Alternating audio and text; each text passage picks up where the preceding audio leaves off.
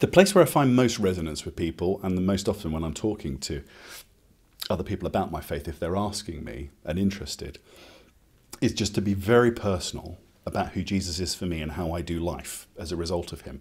And often that's where there's a disjunction. Other people, you know, the way that they're getting through life is very different. Their job, their security, experiences, aspirations. And ultimately what I'm saying to people is, if I get the chances, actually Jesus is, he's everything to me. He is my whole life. I'm trying to become like him, be him. He's everything that I use for my imagination. He's the measure of what my life is, whether it's successful or not successful.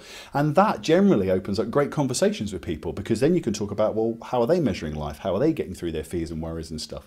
And then if they're still interested, it allows a space to come to and say, actually, here's why Jesus is not just a person and a good idea. Here's why he's available to me now. And ultimately, I'll even say to some of my friends, you know, whilst we're here, you might think I'm a bit weird and strange, but I actually believe that Jesus is here in the midst of this conversation right now. So those are some of the ways that I do it. And another way would be, I'll often engage with people and say, you know, are you in charge of your own life? And they'll say, yeah, I am. I think most people do. It's my life. I'll do it. And I go, great. How, you know, you're in charge of it. You make your own decisions. Yep, absolutely. And then I'll say to them, so how's that working out? And often people will go, you know, not so great in some ways. My marriage isn't good, work isn't good. Sometimes they'll say it's going well, but at least it opens up opportunities to say how people are doing life and getting through life.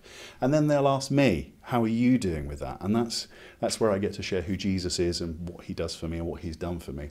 And I found evangelistically that sharing what Christ has done for me is the most powerful thing. The word we would use in theology is apologetic, to explain who Jesus is.